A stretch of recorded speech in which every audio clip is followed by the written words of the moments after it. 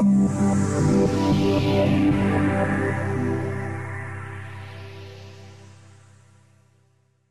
when you go in that building, Victor, the one of the biggest challenges, other than not having enough space, is all the functions go through one door. Right. So like whether I'm dropping off donations or whether I'm a battered victim, I'm going in the same door. So there's lots of crosstalk that happens in that building, and it's, you know, and talking to Carol and the staff, that's just not ideal. So that was one thing we wanted to remedy, you know, with how we did this building. We're about to go through and see what will be the new shelter for Safe Place.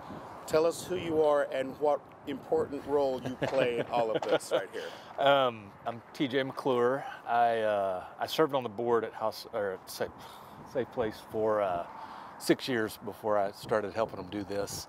Kind of helped them work through the early stages of it, helped them find the property. You know, domestic violence is something that I wish we could make disappear, but since we can't, we want to make sure that they're equipped as well as possible to help those that go through it. I've acted as the architect on the project. There's been a lot of people involved, not just professionally, but board members and staff. And it's been a 6-year process, I think. So we're hopefully going to wrap this up this year, and they'll move into a new facility mid-year this year. All right, so turn it around. Tell us what we're looking at. So you're looking at what will be the front face of Safe Place new home. This building here on the right is where they'll house their admin folks and their non-resident advocates, counselors. You know, Safe Place has they're known for their shelter, but they make a big point to get out in the community and try to address domestic violence before the shelter's a need. So their outreach program is just as big as their shelter program. So they're very proactive in trying to get out into the community and not need a shelter, so to speak. So that building here will house a lot of that function. The building on the left is a child care facility. You know, currently a lot of clients have kiddos. So when they're on campus, you know, Safe Place offers child care, daycare needs. It's not going to be a licensed daycare to begin with, but it was designed to where it could become a licensed daycare. So there's room to make that happen. There is room to make that happen. Now we have a lot to look at. Can we go inside one of the buildings? Absolutely. So like I said, this admin building, it's really the face of Safe Place. So not everybody's going to get access to every space in this building, but if you walk in and go ahead. If you walk in off the street and you're not here for shelter needs, this is where you would come in, and you've got to kind of put your imagination in place because this isn't finished. So one of the big things about the campus is obviously security with what's going on here. So wherever we say there's an entry, it's always access controlled. So that door we just walked through, anybody's going to be able to walk through it. But over here where Dennis is standing, we're actually standing in a little vestibule, and the door there, you've got to get buzzed in. So, you know, it's kind of a fine line between how welcoming you are versus being secure. We've been cleared to enter the building, and we're going to the rest. Absolutely. The inner workings, I guess. One of their space needs that they are desperately short on is meeting space. So this little room to our right is a small little conference room. And then over here to the left is a much larger conference room. I know you've sat in that kind of multi-purpose room that they have at the shelter now, and it's always full, always full. So, you know, we call this the boardroom, but I fully believe that it's going to be used for a lot more than just board meetings. So it's only boardroom by name. You know, in here, I think, you know, we'll furnish it to where it's flexible, to where it can be set up in kind of a board setting, but it can also be set up in a classroom setting. We're making all the provisions for, you know, distance learning, so to speak. They'll have the technology to, you know, Skype, Zoom, all the things that we've kind of made commonplace. like I said before, wherever you see brick, just imagine purple. You know, purple's the color for domestic violence. So the door that Garrett's standing in is another door that's access controlled. Okay. So, you know. So we're going all out with security here. Yeah, I mean, I don't know what top of the line security looks like, but it's going to be pretty close. Built with that in mind. Yeah. This kind of admin function, like I said, it's Carol and it's Leanna and staff, but it's also advocates. You know, this is probably more the vain architect in me, but like natural light serves so many good purposes, and the current facility is void of it for the most part. Well, I mean, one of the things I noticed when we first pulled up and then we started walking around is just the number of large windows that Yeah, this building that's all intentional.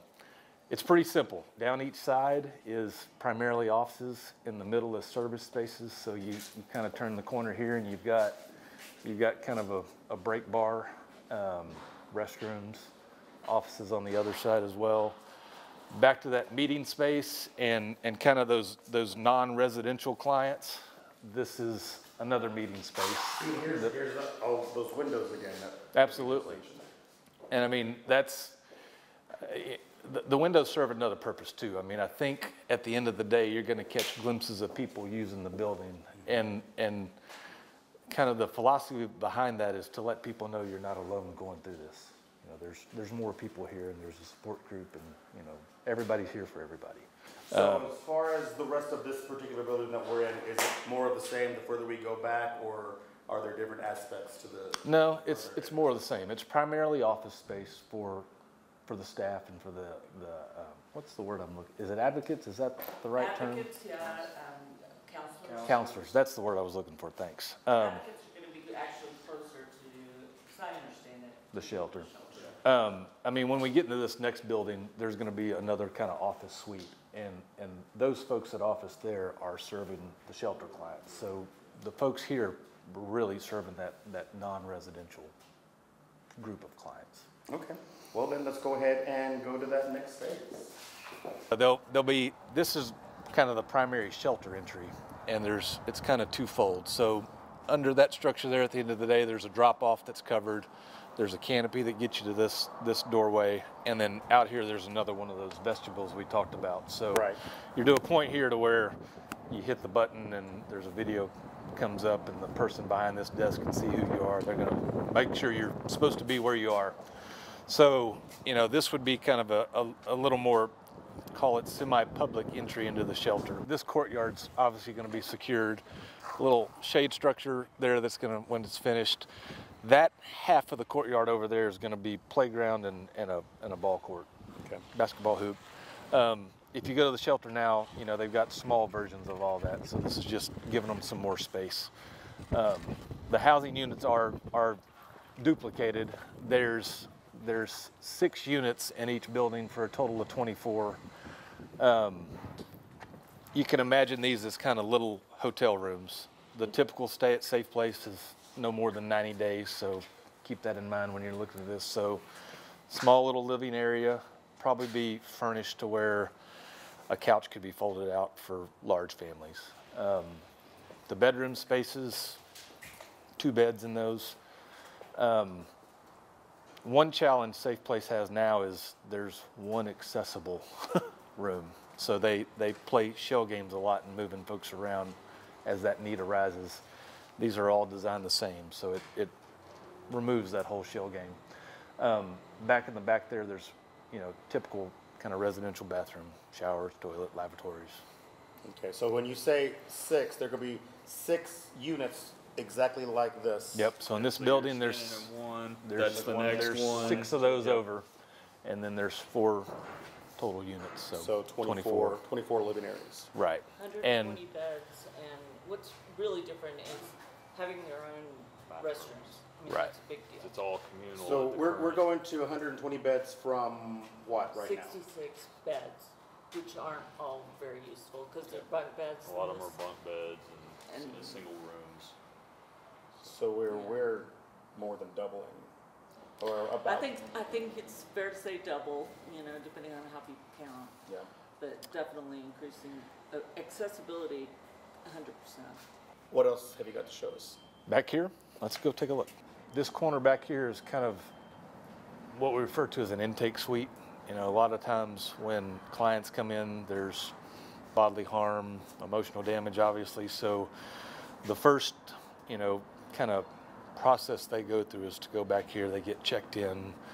If the police are involved, you know, there's reporting that happens. Privacy is a big concern. So at the current facility, that's hard to find. They actually probably use an advocate's office for that function. So as part of this, we've dedicated, you know, a small corner to where that function can happen. Once you go back through here, you know, obviously you get badged through this door, and part of that security is also with the folks that are housed here. Mm-hmm. So we designed it purposely to make those clients have to come through here every time they come through. So this is kind of the common space for the shelter. Over here there'll be a media library and kind of a kids hangout where if they choose to have all the electronics, that'll be where it's housed. Their games and whatnot? Yep. This big room here is going to be used for, you know, larger meetings. It's where they'll have their meals, so it's kind of a dining area. It's really going to be used a lot. This little space out here makes an L, and it's part of the food service program, so it'll be where they have like a cereal bar and kind of where they can make a bagel in the morning and kind of self-serve, so to speak. Okay. So that was going to be my next question. Will it be like, can they prepare their own meals here, or will meals be served and provided?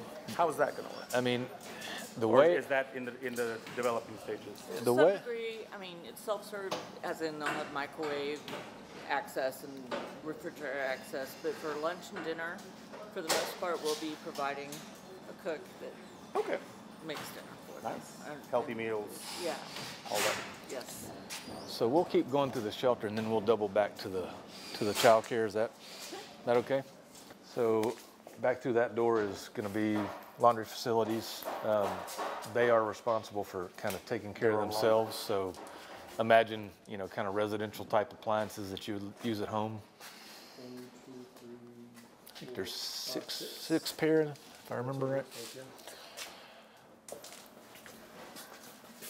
So this room, we've got to come up with a better name for it, but we're calling it the boutique. Right now in the shelter, if you go upstairs, there's a little corner of basically an attic they've carved out that houses clothing donations, and it's cramped and kind of hard to get through at times. So this room is to serve that purpose. So it'll be outfitted with kind of merchandise shelving that you'd find in, you know, pick the store. But the plan is to make it kind of a nicer, kind of more normal feel to go pick out clothes. Back on the back side there's a room to intake those donations so they can kind of go through them, sort them, size, gender, all those good things before they get in here. It's like a kind of full feeling, so that it's more, like you said, more normal versus the storage of the intake stuff. Just stay outside. Okay, so we've just came out of what would be the child care part of the facility. We've taken a complete tour of everything. How big of a property are we talking here? Overall, the property's, what is it, just under 10 acres. Okay, and we've got... Space-wise, it's right just under 30,000 square feet. So comparing this new facility to where Safe Place is right now, how big of a size increase are we talking? Oh, property-wise, they're probably on a quarter of a block. And facility-wise, their existing facility is right around 12,000, I believe. So more space, more room for more people to help, need for more staff. When can we expect all of this to be done and ready to serve West Texas? July is the target date, so end of July. Move in the fall, because that'll be a process. We're trying to make sure they understand that they don't have to move in the first day it's open. So we want them to be familiar with everything and be able to serve their clients as well as they can. So we're kind of urging for a slow move in so they can get acclimated to their new So, building. Early midsummer. Yeah. All right. Well, TJ, thank you so much for taking us through this facility, and we're looking forward to seeing it complete. And thank you for all your hard work on this project. Thank you. It's my greatly pleasure. appreciated. Appreciate it. Thank you.